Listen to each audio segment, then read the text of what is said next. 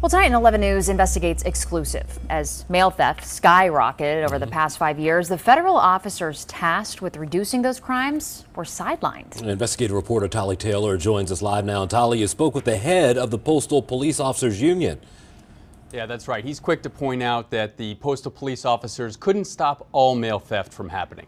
But he also says that because one of their main jobs was to patrol mail theft hotspots, they could be making a real difference for residents in Baltimore.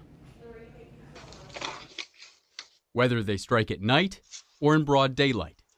These days, the thieves caught on video stealing packages and other kinds of mail don't seem too worried about getting caught. So around January, the beginning of January, I noticed that my packages started to go missing. Zykia Wheatley has dealt with this firsthand.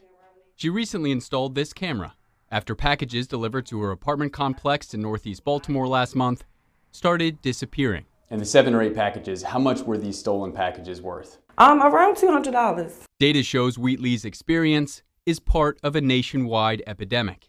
A 2021 USPS Inspector General investigation found nearly 300,000 mail theft complaints between March 2020 and February 2021, a 161% increase from the same period the prior year.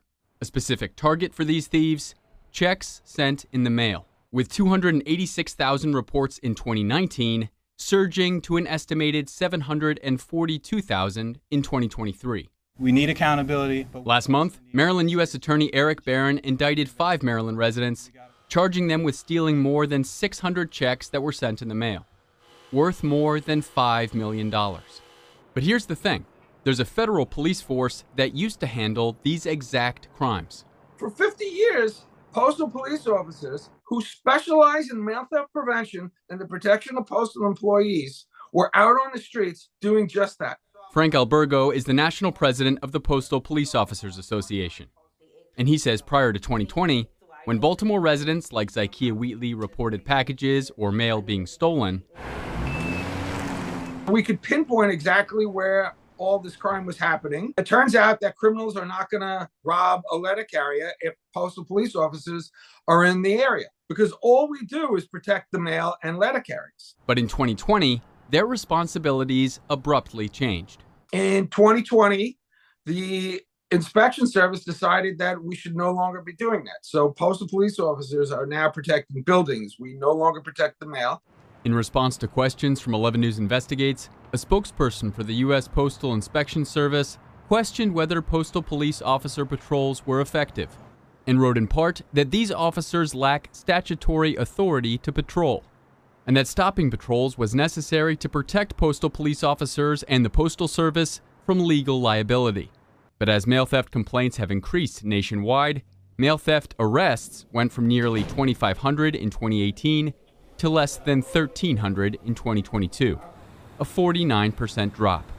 And a 2023 USPS Inspector General investigation of the U.S. Postal Inspection Service found there was no mail theft strategy. But 2 members of Maryland's congressional delegation, Senator Ben Cardin and Congressman Kweisi Mfume, support the Postal Police Reform Act, which would restore their policing authority. You have members of Congress that want postal police back out on the street, and then the Postal Service is like, no, that's not for us. While the 2 sides battle that out in the nation's capital, USPS hasn't offered any answers. So if I'm calling you this many times, that means you know it's an issue and something needs to be addressed. Back in Wheatley's apartment building, she decides her best option is to spend $15 per month to keep her packages safe. So I've invested in a P.O. box, and I've went and did redirected my mail and just everything, because it's really frustrating, especially when you don't get any help.